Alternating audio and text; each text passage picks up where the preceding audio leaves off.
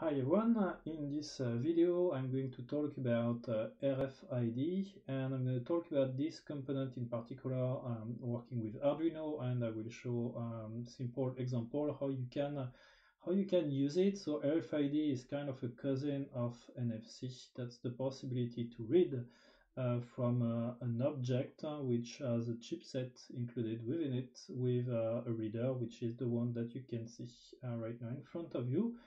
Just to let you know, it's pretty cheap to purchase one of those. As you can see, it just costs 70 cents on AliExpress. And when you get it, so it's not detailed here. I have no idea if it's included within this specific product, but for mine, I got as well the different objects, so the cards and the badge. So I get a full set, such as the one that you can see over here, in order of course to start to play with your RFID reader. This video is not about long distance RFID, so here is one example of RFID long distance. So as you can see, the chipset is here and probably the reader is over here. As you can see, it's far more expensive to do long distance RFID. I'm just showing the small distance one, which of course is the equivalent somehow to NFC. About the thing that you need to know, there are great video tutorial, and yeah, you see this given card on which you can play with the RFID. As you can see, if you put it on under the light, you will see that there is a chipset over here. By the way, this link, this video is very variable. There's a lot of things explaining you what is RFID and how complicated it can be, or at least how complete it can be. In my case, it's gonna just be very simple. So here is my Arduino card, Arduino Uno card. I get my white card over here, and here is my RFID reader. I thought it would be a mess actually to connect, and that I would get through a lot of bugs. I didn't actually. I just plugged it in and it works right away. The most difficult part was to melt the different branches over here, but I succeed to figure it out, because they give it to you without the branches plugged on it, so you have to melt them on the card. And then in order to make the wiring, I just look through the Arduino code, and then I succeed in making the wiring fine. Okay, so now let's make a demo. So in order to do a demo, I'm just gonna come back over here, and so within Arduino, what you need to have is the right library. So in order to get the right library, just go over here, and you go over here.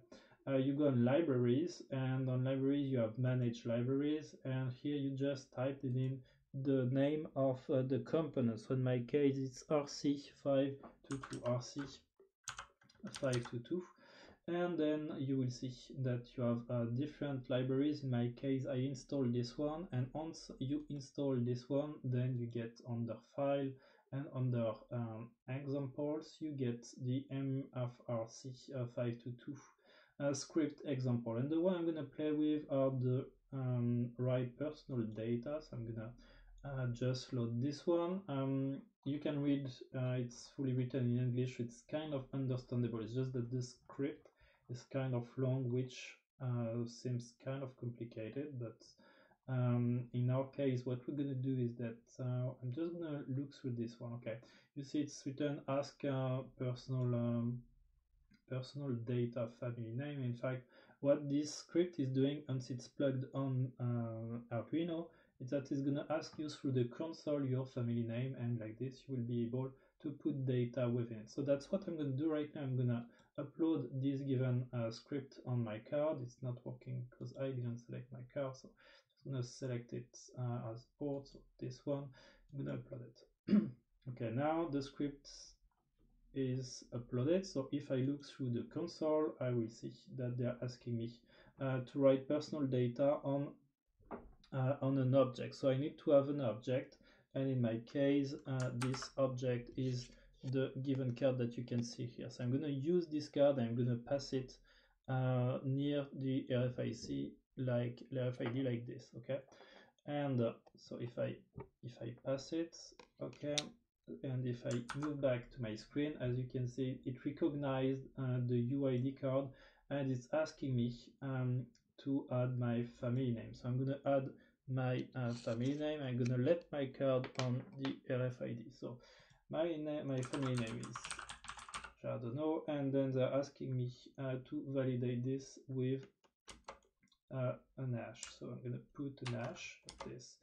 And here it's telling me, okay, failed in communication. So probably I have not been fast enough. So I'm going to do it like this and then like this. Okay, so authentication failed again. So I'm just going to pass my card again on it. So, yep. Okay. Card seems to be fine, and then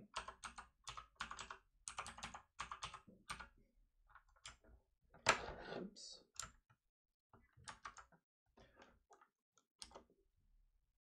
Okay, so here as you can see it's written success, so it means that it worked.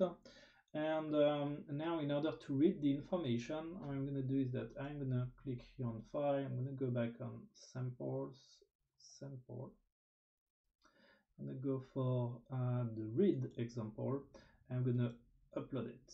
Okay, so now what's going to happen is if I I'm gonna move back over here. So now if I pass my card near the RFID, so this is what I have from my side. Actually, if I look through the console, it's telling, okay, read personal data. Okay, and if I go back over here and I pass my card like this, and if now I move back to the screen, as you can see, it's saying, hey, your name is, and that's my family name, and that's the end of reading. And that's everything that I wanted to show you about RFID. So it's all about a script that you inject within your Arduino card. On this given script, you can write whatever you want. You can, yes, you can write whatever you want in order for your card to get those data, and then once those data are within the card, then you can start read the data. So typical use case is you can have many cards within your company with personal data on it, and then people need to pass the cards through the RFID reader in order to know if they get access to specific things of your facilities, such as opening doors and so on and so forth.